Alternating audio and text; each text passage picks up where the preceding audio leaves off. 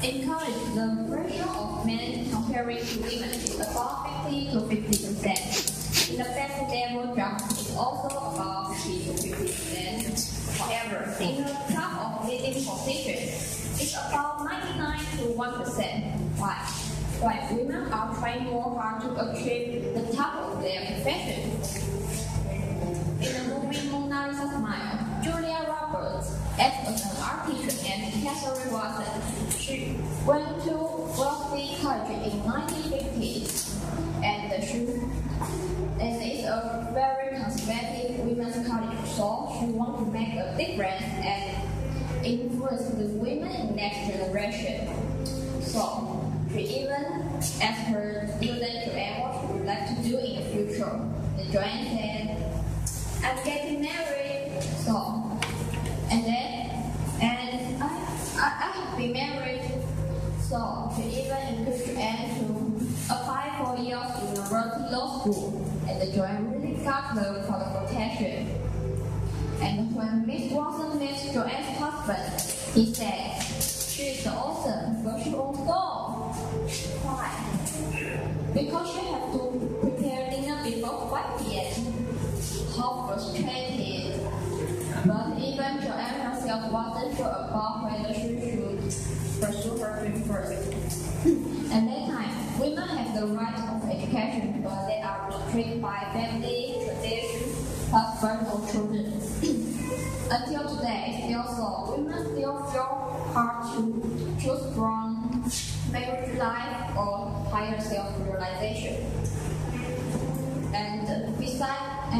After knowing the dilemma, let's see what happens on workplaces. Have you ever heard that Heidi and Howard affect the two professors, Frank Frink and Camara Anderson, did an experiment on a group of MBA students to test their gender impressions. They used a real story of a female entrepreneur, Heidi Roizen, and described how she became an outstanding venture capitalist.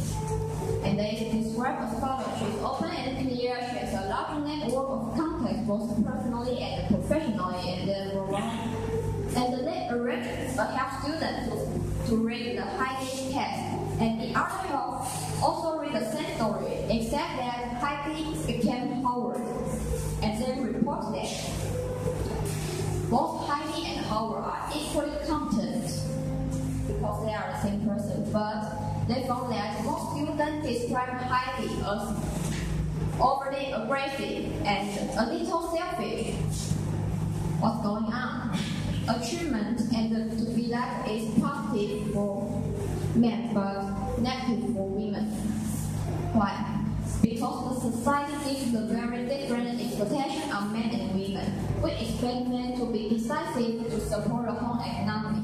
On the contrary, we expect women to be kind, to be good caregivers. So, Heidi violates the stereotype of women. She focused on her career, though Howard did the same thing. People just like Howard instead of Heidi.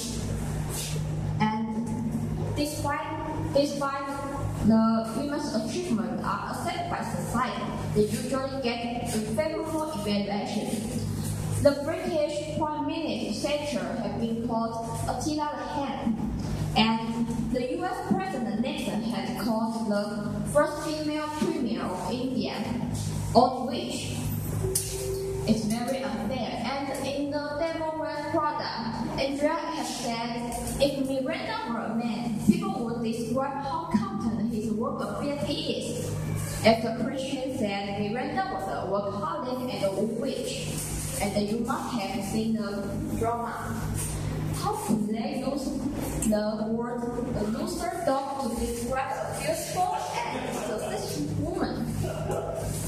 Those biases suppress women. Actually, even women suppress themselves. Besides, we have to protect the progress between marriage life or career development. Do you want to wait for your career stable and get married at 45 or 50? Or do you want to make a bet on both family and work? And you may be, when you are writing your PhD essay, you have to feed your baby at the same time. And actually, women can not only balance on both family and work, but also perfect both well. The Chief Operating Officer of Facebook, Sheryl Sandberg, is a good example for balancing on her career and family. Her new book, LinkedIn, inspired me and gave me the idea to deliver the speech. She wants more women to be more active and to lean in, which means to be more active, to accept more changes, and to fight for our rights more publicly. She said we should have inspire more females to be brave in pursuing their own dreams and encourage more males to give more support for women. The world still exists lots of stereotypes and unfair differential treatments. How to create the real equality? Maybe what we can do is beyond our imagination. So if everyone would open mind and begin to make a difference, I think our world will be more wonderful. So let's lean in, let's be active. Thank you.